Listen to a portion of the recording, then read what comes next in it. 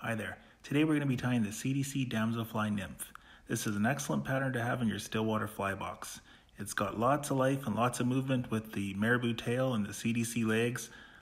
Definite fish catcher, so let's tie one up. Here we have the materials list. Everything is all there except for you will need a Bic lighter or a barbecue lighter or some type of flame to melt down your mono to create your mono eyes. Otherwise, it's all there on the list.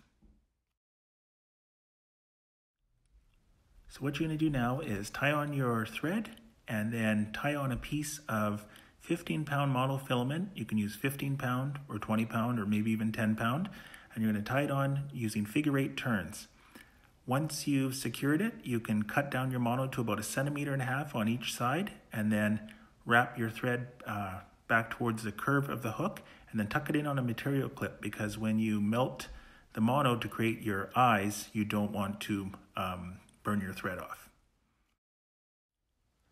Here we have the mono eyes melted down.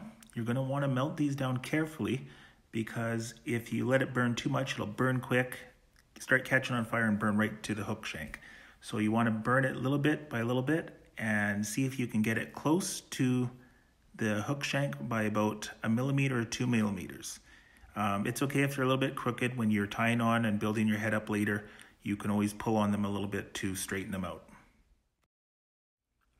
Now what we're going to do is take a small pinch of marabou, tie it in just behind the eyes with wraps going towards the curve of the hook to secure it. Now what you're going to do is take the marabou and just pinch it with your fingers and rip it.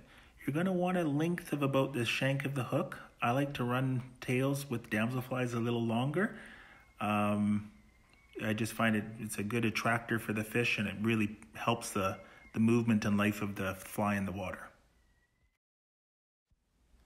So now we're going to try and put 2 steps into one here.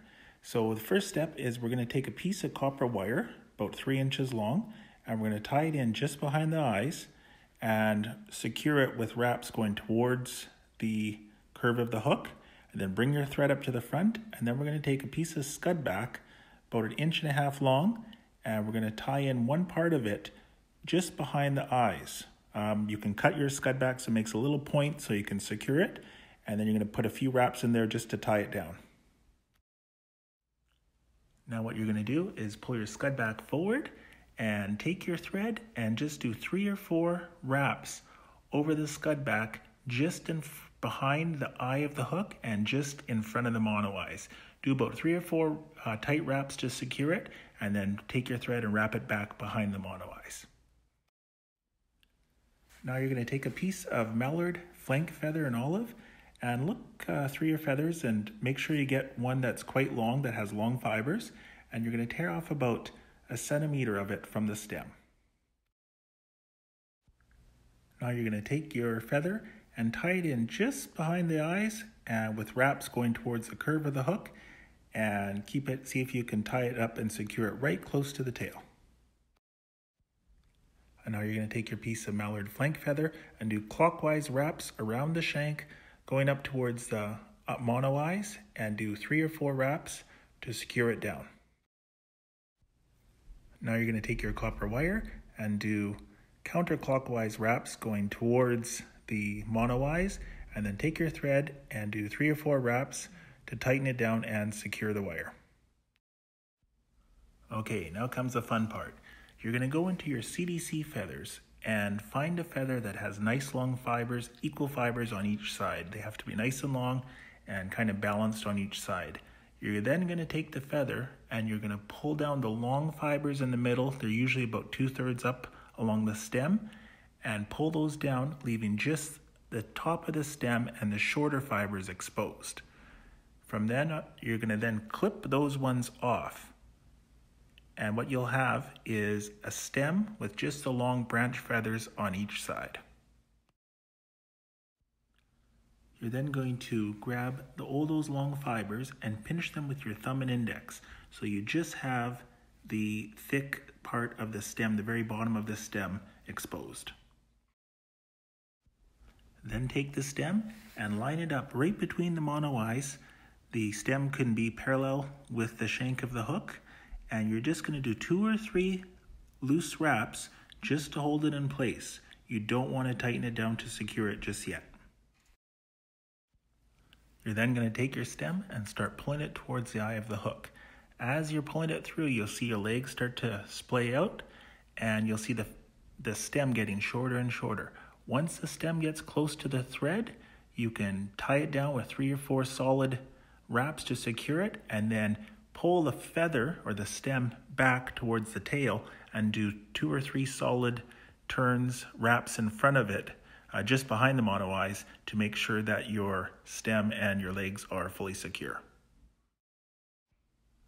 At this point, you can adjust the legs. If you find any fibers that are too long or sticking out more than they should be, you can just pinch them. Trim them if you are going to trim them the same length on each side. Don't trim them too short. One of the beauties of this pattern is the long legs and how they splay out in the water when you're stripping the pattern. So it's okay to run them a bit longer, and damselflies do have longer legs, so it's good to go on the longer side for sure. You're now going to take your awesome possum dubbing in olive, and you're going to take just small pinches, just enough to cover the thread, maybe 3 inches down the thread towards your bobbin, and you're going to do figure 8 wraps around your eyes and a couple wraps around just behind the eye of the hook. And what you're doing here is just building up a small head with your dubbing. The head will look like this, and it doesn't take much, it's just a few wraps. You're then going to take your scud back and pull it over your eyes, over the head you just built, and give it 3 wraps to secure it down, and then a nice solid whip finish. Once that's done, you can go in there and cut your thread just underneath the head there, and make sure you don't cut any of your legs off. Okay, you're now going to take your scud back and pull it towards the eye of the hook. And what you're going to do here is you're going to make a 45-degree angle incision on each side of that scud back. A good reference point is the eye of the hook. What you're doing here is you're creating a wing case. You only really got one shot at this, so make sure you take your time and do nice clean cuts, 45-degree angle on each side. Once it's finished, you'll have a short little wing case. Then you're going to flip it back over towards the legs. At this point, you want to take a little bit of head cement or UV resin and just put a little bit of a coating over your whip finish. That's just going to keep all your thread and keep everything solid. I like to take a little bit of head cement or hardener, and I just go over my head and my eyes just to make that whole upper portion of the fly nice and solid. And that is your CDC Damselfly Nymph.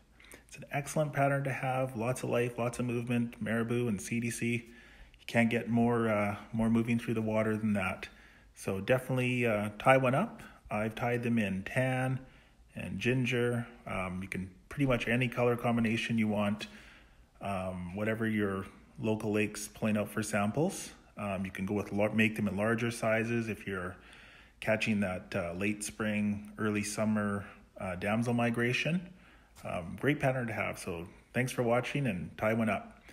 If you like what you're seeing too, please check me out on Instagram at @vanflyfishing, and the YouTube that this video is on. I have a YouTube channel, and there's definitely going to be more videos to come. So thank you very much once again, and hope to see you on the water.